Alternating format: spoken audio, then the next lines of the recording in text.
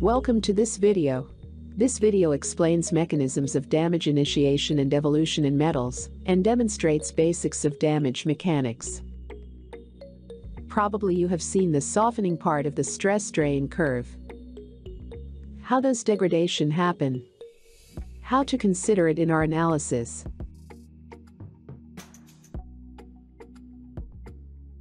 Consider a specimen or a workpiece during deformation. Most of the time we assume that the part has perfect material, but in fact, it contains micro-voids and micro-cracks. Here is a real picture of voids in a metal. The part maybe contains some inclusions. This picture shows an inclusion in a metallic part, and we can see initiation of a crack beside it. Now consider a plane parallel to the forming direction. The material could contain micro-voids and inclusions in this plane. If we apply deformation to the material, existing micro-voids start to grow, and new voids are formed in the material. For example, a void can form beside an inclusion. This stage of damage in a material is known as damage initiation. Damage initiation in a material can be predicted by damage initiation rules. Various rules exist for various materials. These rules predict the onset of damage based on different parameters like stress, strain, and strain rate.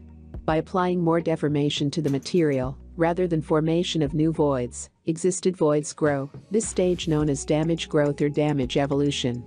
After more deformation, necking happens in walls between two voids. In fact, by necking and then fracture of walls between two voids, they join each other and form a larger void. This phenomenon is known as voids coalescence.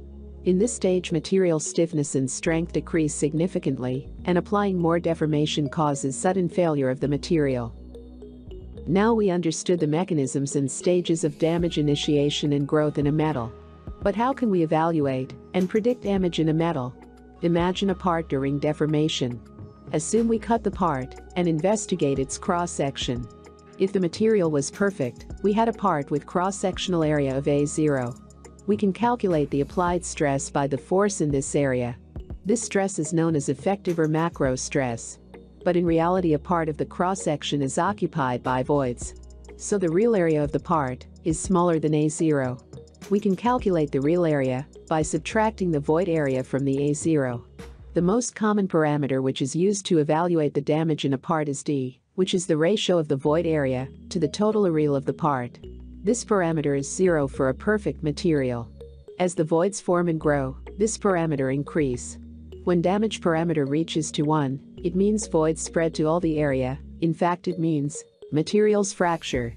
The real stress which is applied to a damaged part can be calculated based on applied force and real area of the part. This stress can be related to the macro stress using damage parameter.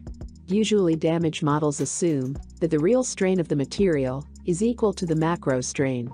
So we can use the Hooke's law to relate the real stress to the real strain as follows. We can rewrite this formula to show the relationship of the effective stress and effective strain. This relation shows that the effective Young modulus of a damaged part decreases as damage grows. In damage mechanics, similar relationships is used to reduce the strength or flow stress of the material.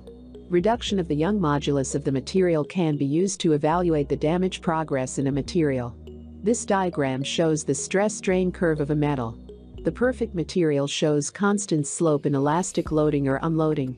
But as the damage grows, the slope of the unloading or elastic loading, which shows the Young modulus, decreases.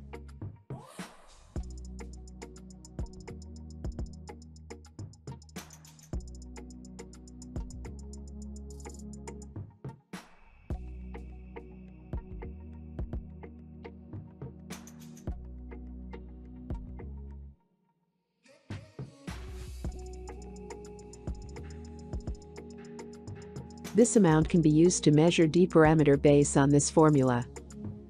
To implement damage in an FE analysis, for example metal forming simulation, we need to perform the following tasks. First, we need to define the effective material response. In other words, elastic plastic response of an undamaged material is defined. Second, a damage initiation criterion is defined to predict the onset of damage. Then, a damage evolution law is used to evaluate damage progress and material degradation. Once the material stiffness is fully degraded, we can remove the elements by defining element deletion. Please watch our videos which shows how to model damage of metals in Abacus software. Thanks for watching this video. If this video was helpful, please let us know by a like, a comment, or a subscribe.